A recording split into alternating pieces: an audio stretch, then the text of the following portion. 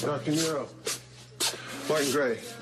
Oh, Mr. Gray, thank you for meeting me. Please, have a seat.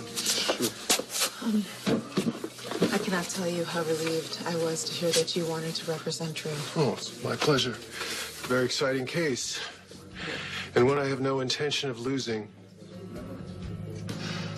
All right, Elizabeth, it's just not going to be easy. I mean, this experimental procedure, we're forcing it on a healthy guy.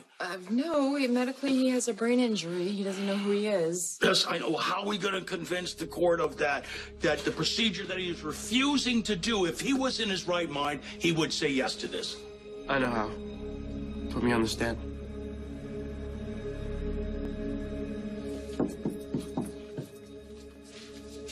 Hello. I have nothing to say to you. I am so sorry that this is happening to you. Really? Yes, of course I am. You sure? Yeah. Because the last time you and I spoke, you seemed real worried that you were going to lose me. And now here I am. It's almost as if it couldn't have gone better for you if you planned it yourself. I'm sorry. For choosing Jason over me before we were old enough to crawl. Oh, Jason told me how you found out that you were a twin. He told me about the picture that you saw in the paper and how you assumed that we had kept him and we had given you away. And that couldn't be further from the truth. I really hoped that we had time to straighten this all out, but then Drew disappeared. There's still no news. No. No, how do you feel about that? I don't know. I think that the other guy who's me, he seemed like a really good guy. You know, I have lost Jason so many times in so many ways. Well, he's still here. No, he is back. There is a big difference. Look, I have worked so hard to hang on to the children that I have left. I think I should have focused more on what you needed from me rather than what I could get from you. I think maybe I owe you an apology.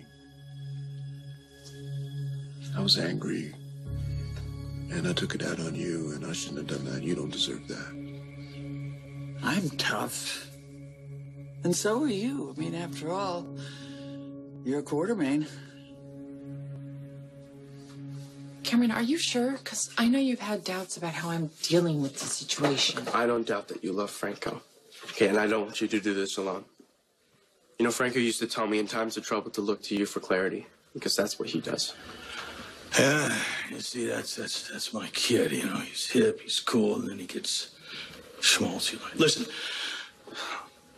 we're going to have to put you up on the stand, and you're going to have to testify, if that's okay with you, Elizabeth. Yeah, I'm fine with it.